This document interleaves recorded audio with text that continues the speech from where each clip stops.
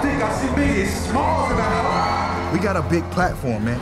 Use that platform to make change. California. We love your music, Tupac. You paint a picture for the listener. It's not always pretty, but it's real. I'm reporting from the streets. I'm educating and keeping it real. I have it on good authority that the FBI has a 4,000-page file on you. Only 4,000, man.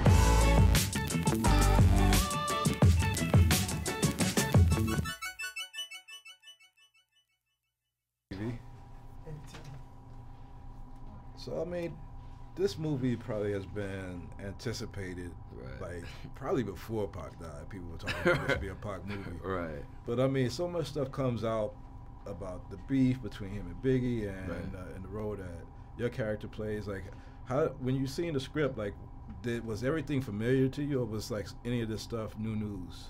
It was new. No, none of it was new. It was familiar. But to see it on the page, it was kind of new, you know what I'm saying? Because you hear about it, you see the clippings and you hear the stories. And yeah, when I read it, I was just like, man, this could be something special. So, you know, if it's on the page and I'm with it, you know what I'm saying? So, and then they let me add and do what I do, you know? Yeah. And I just try to make it work and try to make it real, and hopefully it gravitates to the people.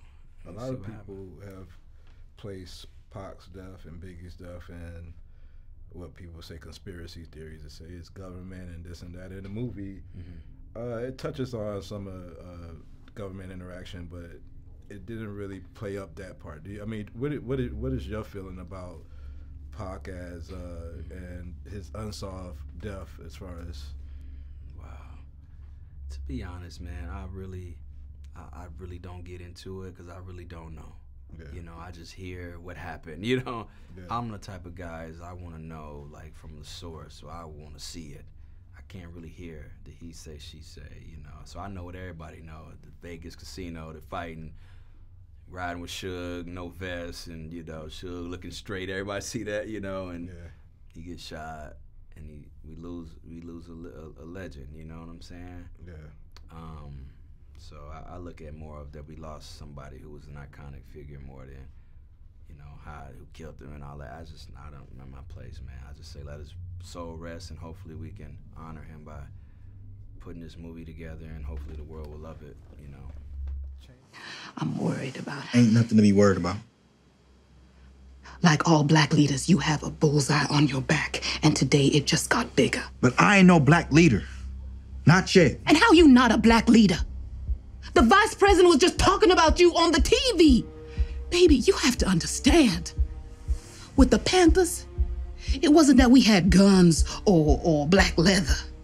It was because of our message. We were transforming minds. They are gonna come after you with everything you love. They gonna give you the tools that you need to destroy yourself. What do you think the next pivot would have been for Pac? I mean, he was obviously a great actor as well as an artist, but what do you think we would have seen? Like, we would have seen definitely his activism, you know what I'm saying? And I was hoping for, like, cause that's what he had, you know. He wasn't afraid. He was fearless. He was a revolutionary. He would get up at these public forums and he would speak his mind, you know what I'm saying, in front of everybody, and people would try to quiet him. But he was all about the truth, and he's gonna say it. And he was Malcolm X, you know, Martin Luther King, you know what I'm saying? Yeah. And it's just like, you know, we would need that to this day. You know, you need people like that who are influential in the hip hop or just public figures who don't do that enough.